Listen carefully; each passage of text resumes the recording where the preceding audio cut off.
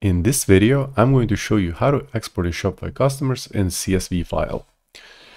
So first we'll go to your Shopify account, then go to the customer section. Then at top right corner, click on export. And here you have to select whether you want to export your current page, all customers which are in your account, or you can select individual customers manually like this. And then click export and then select 3 customers.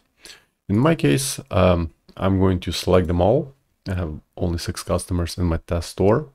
Click export and click select 6 customers. Then we have to select the how we would like to export them. If you're planning to edit the customer list in Excel or Google Sheets, select the first option, CSV for Excel, numbers, and other spreadsheet programs. Otherwise, if you're planning to edit in plain text editor, then select the second option, plain CSV file. In my experience, the first option is most common. So we'll select that and then click export customers. So the customer list has been downloaded. So let's go to Google Sheets and import the file.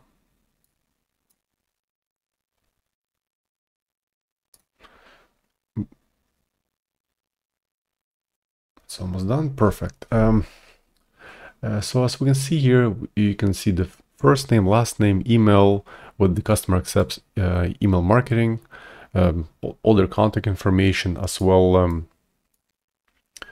how much they spend in your store, and so on. So that's pretty much it. This was a short video on how to export customer list, and I hope you found this video useful. And for more Shopify tutorials, please subscribe to my channel, and thank you for watching.